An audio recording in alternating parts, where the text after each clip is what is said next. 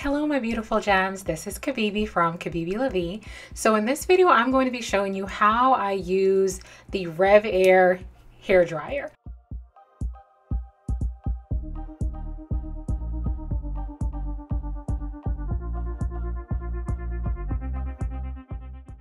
So right now I'm applying my leave-in products, and I will list the names of all the products and the links in the description bar below. And what I do is I like to work with my hair in sections, and I wash my hair in sections, I wash my hair in braids, and it's just so much easier to keep my hair from being tangled and to make sure that all the product gets to all my strands. It just really helps to keep everything organized.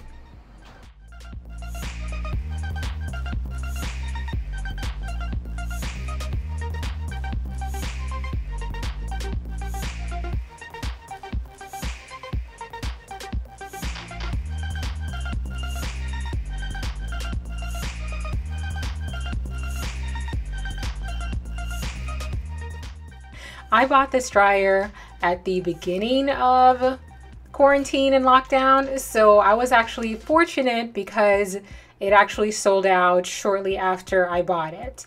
I think I saw on their website that they are making more, so you can join their waiting list if you're interested. When I got it, I paid $295 for it. It's normally $450, I believe, but I got it on sale. So if it's something you're interested in, I would definitely suggest you try to wait until like Black Friday when it's on sale so you can get a really good discount.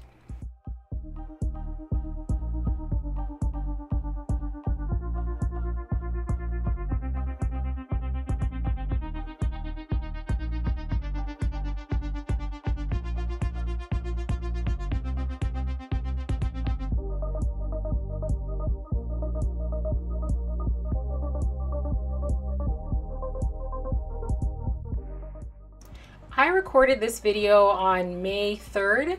It's just taken me some time to get around to editing a lot of the videos that I've been recording. Actually, I started a new position in March, and so I've just been busy with work and adjusting to life with the lockdown. So now I'm going to be editing all these videos and posting all these videos, so some of them will be much later than when they were actually recorded.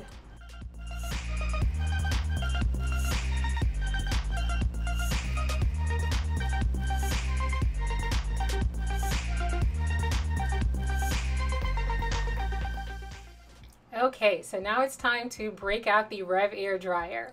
So this was the first time that I used it myself. My stylist Reniece has used it on my hair before, and since it's the first time I used it, I experimented with different tension levels, different heat levels, and I decided that the settings that I needed for my hair was actually 7, which is the highest tension, and I also used like the greatest amount of heat.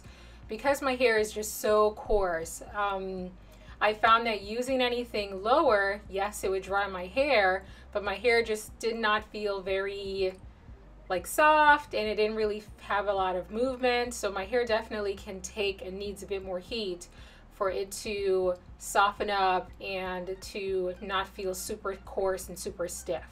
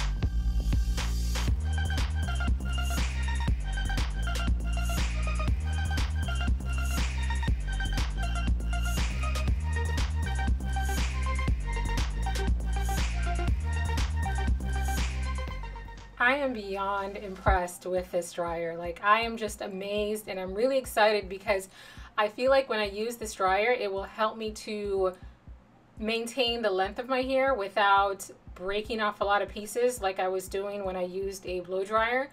I have a lot of hair. My hair is super thick, it's very dense, and it's especially challenging for me to dry the middle part and the crown area. That's usually where I feel like when I'm blow drying with a regular blow dryer, even if I use a comb attachment or I use the brush blow dryer, it's just hard for me to get to the middle section without breaking off pieces. So with this dryer and the fact that it can take really long hair, I'm excited to see how long I can grow my hair and use this to blow dry my hair. I'll probably cut back on roller setting. I might not roller set as much. It just depends on, I guess, like how I'm feeling and how much new growth I have.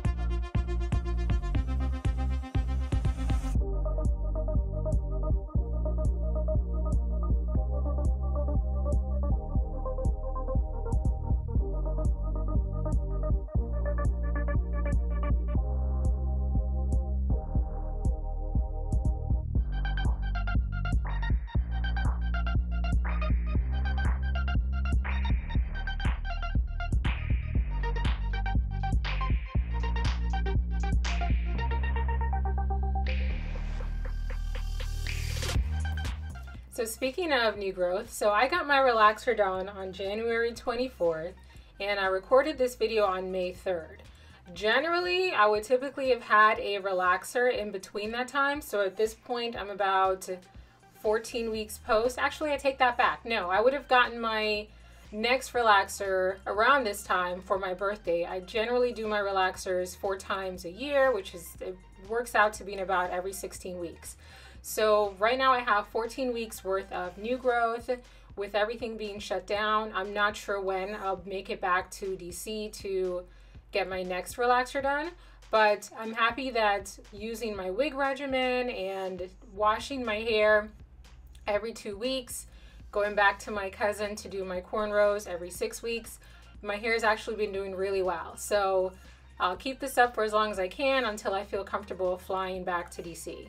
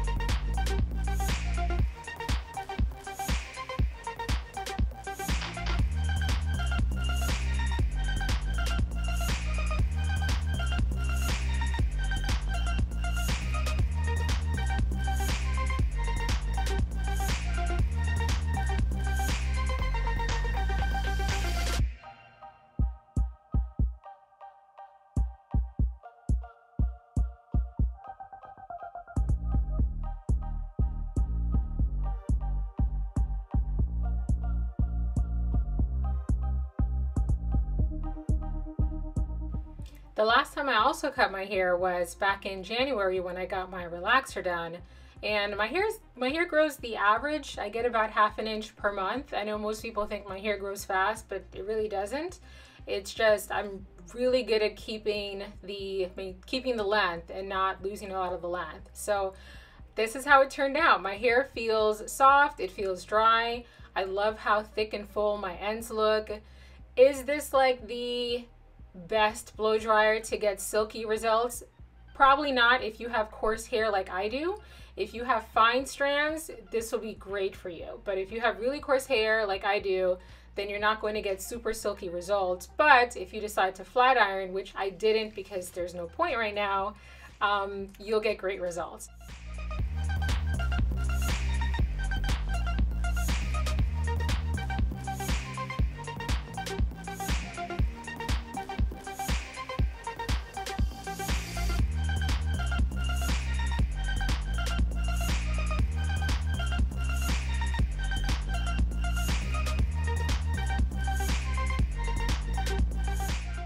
Thank you so much for watching. Please remember to like and subscribe to my channel and leave a comment below and let me know what you think of this dryer.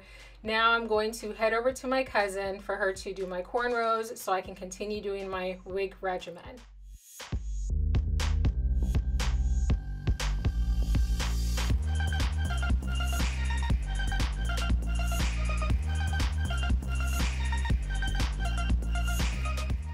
So here's some bonus footage of me using the RevAir dryer for the second time. This was in June, and a couple of tips that I sort of learned after using it for more than once.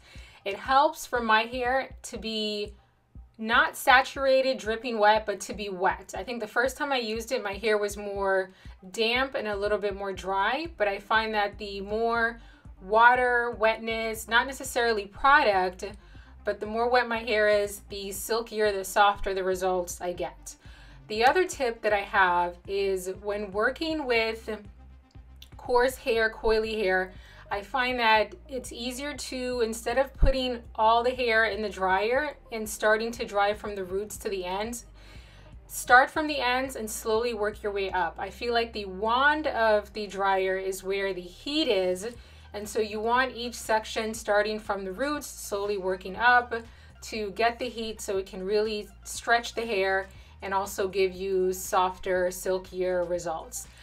Thank you guys so much for watching. Please remember to like and subscribe to my channel. I will see you in my next video. Kisses. Bye.